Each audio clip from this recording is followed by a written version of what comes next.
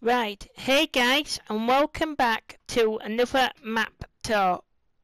So, this is called the Forgotten Lands. So I'll just quickly read up a description about the map. So, welcome to Forgotten Lands.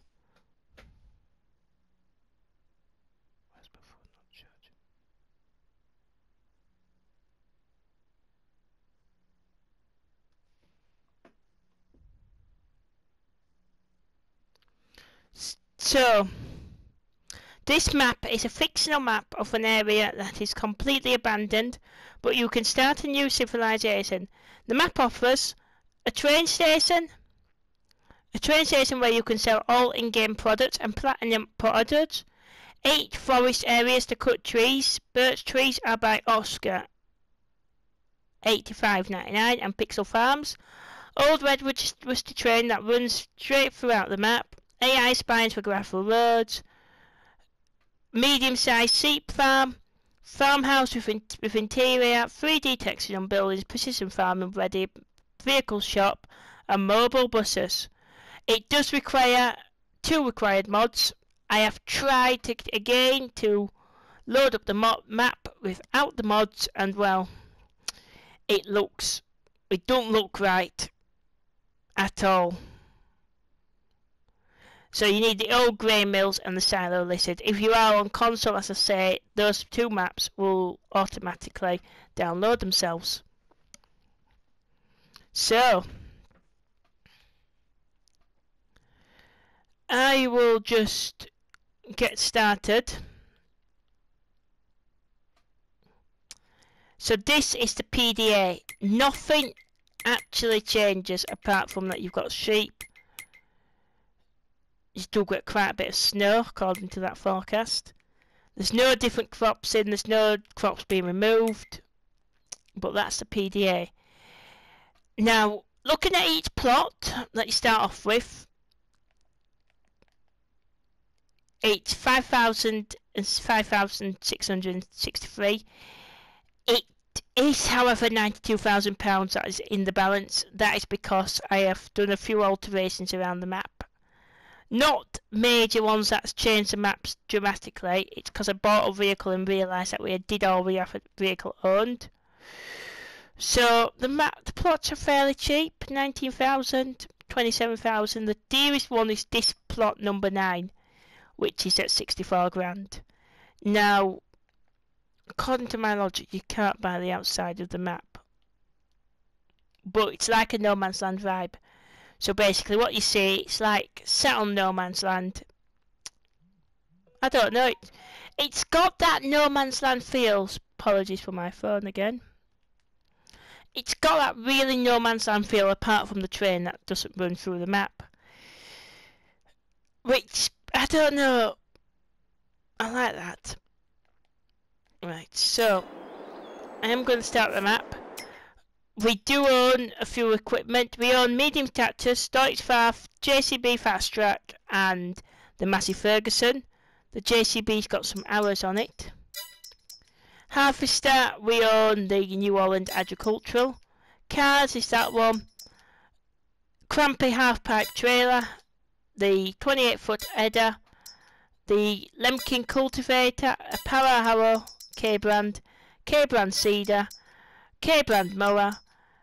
Pottinger header. If you're wondering why I'm saying K-brand, it's because if I say the actual name, I get demonetized and I get a copyright. So that's why I'm saying K-brand.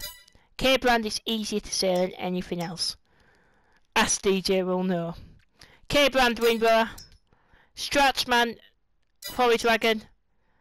Yuskin trailer. Quickie front loader. Quickie front loader to match the pallet fork and bucket. A low loader. A header trailer. All we own is plot 1, which is basically the farmyard, those silos that I was talking about, and this field. Now that's given me good vibes. And that's the trailer, obviously rusted down. Now, I'd say you can cut down the trees if you are wanting to do forestry.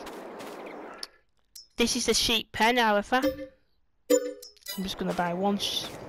Oh, I can't just buy one sheep, no. 2 sheep will do. And they just take the standard of grass. Now, it doesn't say out about hay.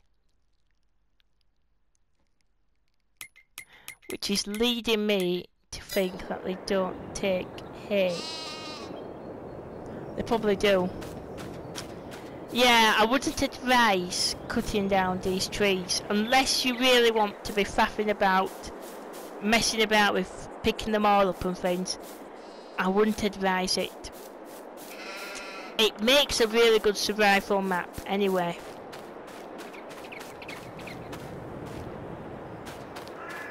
And we've got a green trailer, which I'm assuming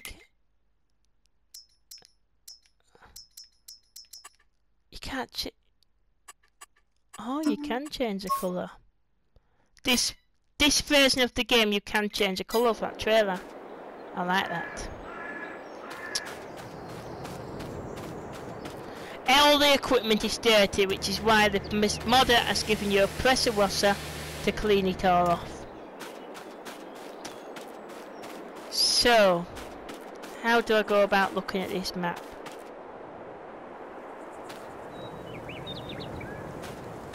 You know what? I'm going to just look at it as a flyover.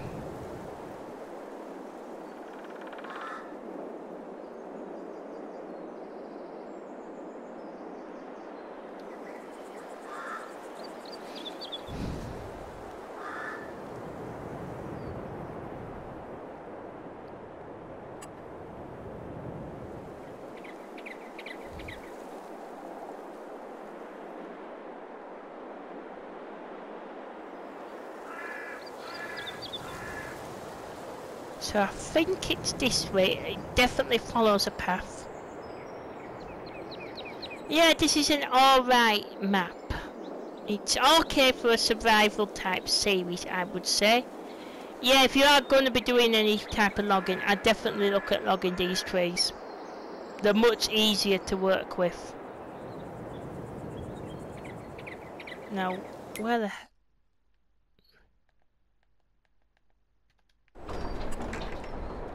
So yeah, that's the old grain mill. As I say, you put in, well, the flour and things, and, well, no, you put in all the other products and you can turn it into, anything basically. So you can turn it into the flour types, you can turn it into the oil types, and you can turn it into pig food if you've got all the ingredients. Now, the platinum expansion pallets are not, well, they're not required on this map, but I've no idea if they still work. I do need to perform some testing. So yeah, this is the vehicle shop up here. I know I'm not driving around, but it's just easier just to fly over things on this version. And then you've got down here, you've got the selling points, the train by station, the sawmill, and everything else that is on the map. So I'm just wondering, can I rent the train?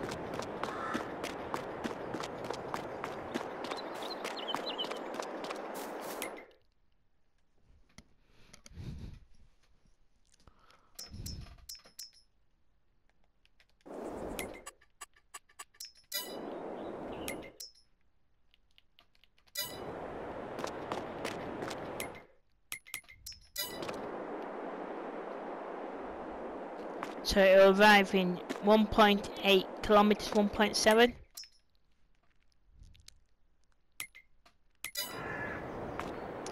But yes, I personally like this map.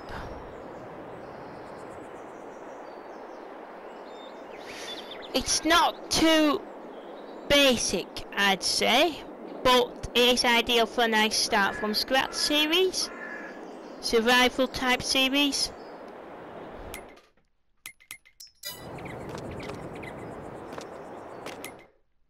So it is showing us coming. I wonder which way it comes from. The other way. I bet it comes from... I don't know.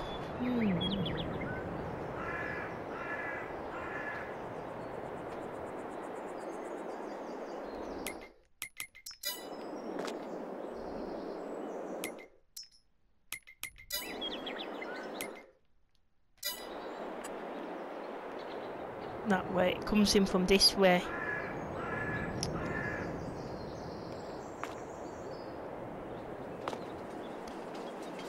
Oh, that's like the Raven Park train.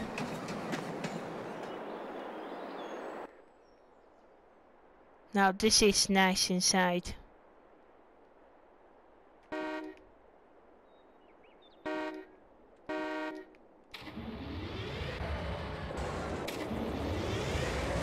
I am going to do a bit of a...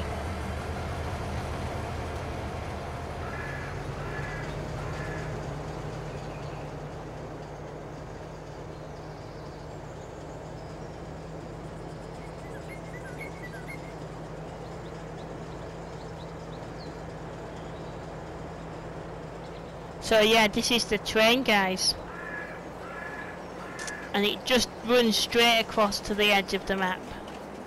Now obviously we haven't got anything to put in it, but if you did, you will be able to sell it.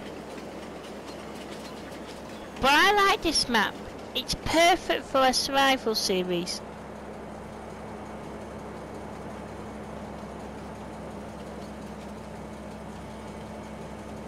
Yeah, it really is. It's perfect for any type of survival.